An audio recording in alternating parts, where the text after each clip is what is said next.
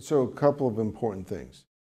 I don't think the sidelines exam as it exists today is the be-all and end-all.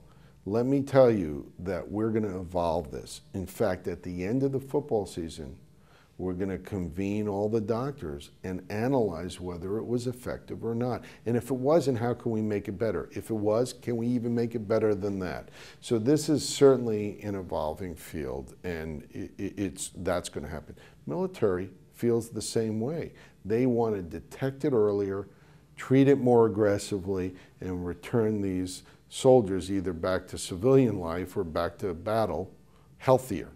So I think there's so much yet to do. Now, let's talk about what the NFL is doing to help understand this. Right now, there is testing going on with sensors in the helmet, sensors in the mouth, and sensors in the ear. So there are three components. Let's talk about sensors. One of the things that the NFL is actively researching right now is how to better detect and understand concussions. So there are three sensor systems called accelerometers that can tell how much force has struck the skull. The first one is called the HIT system, which is a helmet sensor embedded in the helmets that then send a signal to the sidelines and says how much impact. Those are tested against mouthpiece accelerometers. They're embedded in the mouthpiece that many football players wear and can do the same thing. How much force has been used to strike this player?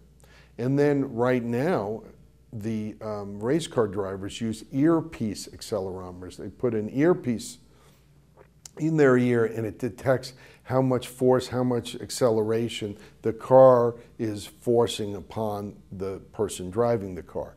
We're testing them against each other. We want to know in the NFL which of these sensors is most accurate to pick up the forces that are causing concussion.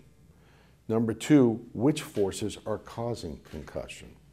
And so we're testing to see which one would be the best one to use in a football field and then pilot that. Is that going to happen this season? Are we going to have something to put in the helmets or in the mouthpieces or the ear? No.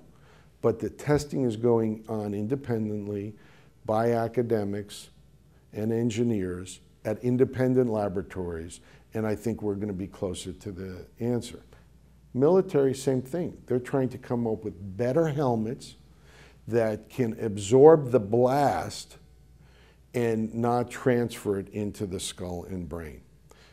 Military has a huge project being undertaken by MIT, by Professor John Johnopoulos at MIT, who is one of the leading thinkers on this issue of blast injuries.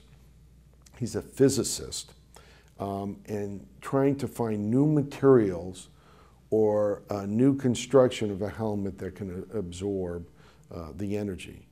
And when we had a meeting of all the greatest minds in helmet technology and physics and engineering and mathematics in New York last year, John Johnopoulos and the team from MIT, the team from Virginia Tech, all the leading thinkers on this subject and engineers that construct these things were there to ask the question, while helmets won't eliminate traumatic brain injury, can we make a better one to lessen the effects and maybe one that will eliminate some of them?